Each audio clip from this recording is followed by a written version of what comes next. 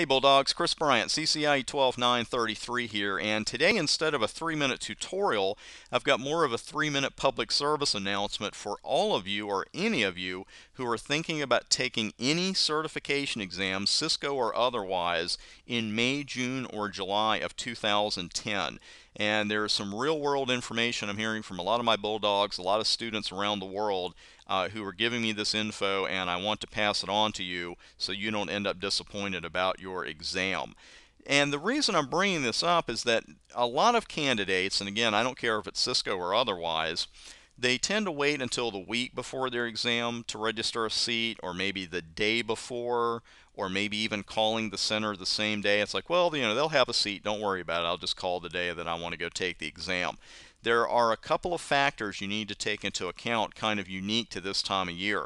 The first one is that for CCNP exams, a very popular certification, these exams are no longer available as of July 31. So we can expect to see an unusual number of CCNP candidates who are sitting for those exams now in May and then in June and July who might not be sitting for them otherwise because they want to beat that deadline. I think that's a fantastic idea, but we have to keep in mind that that means there will be that many fewer seats in our local testing center. Also, you and I as computer certification candidates must remember we're not the only ones taking exams in the testing center. And one example here in Virginia, there are several nursing schools that give CBT exams around this time of year, computer-based exams, I should say. So seats are sometimes at a premium in my area at this time of year, even without the CCNP exam change. And that, of course, can depend on where you live and what schools might be giving exams at these testing centers. But it is something to keep in mind that, of course, this would be the year for time of year for finals. So we've got to consider that we've probably got more CCNP candidates in the testing centers than usual. Also, we've got to consider other fields, people from other fields taking exams at our centers. And the reason I'm bringing this up, and I feel it's so important, is that I'm already hearing from Bulldogs out there, from students around the world, that they're having to wait 3 to 5 weeks for a seat in their local testing center, and many of them have told me usually I just have to wait a couple of days, or I can call the center that same day. And that's as of May 10, which is the date that I'm making this video.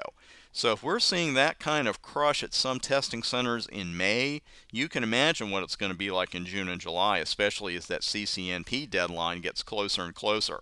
So my advice to you, if you're planning on taking any vendor exam in May, June, or July, I don't care, Cisco or otherwise, I strongly recommend you register for your seat right now and then plan your study plan around that date. I recommend you do that anyway, as many of you know. Go ahead and set your date, and that focuses the mind. But especially right now, you want to go ahead and set that date because you don't want to wait until July to try to register for a seat.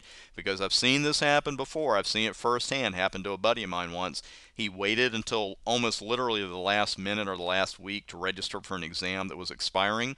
Well, the thing was, everybody else in the world who wanted to take that exam before it was expiring, they had already taken all the seats. He literally had to fly to another state to take the exam. And he passed it, but it cost him a lot more money than it should have because he had to pay for a plane ticket, had to pay for a hotel, and those are expenses that we just don't need. So again, whichever vendor you're studying for right now, I strongly advise you to go ahead and register for your seat now. I don't care if you're planning on taking it on July 30. Register for that seat now and plan accordingly.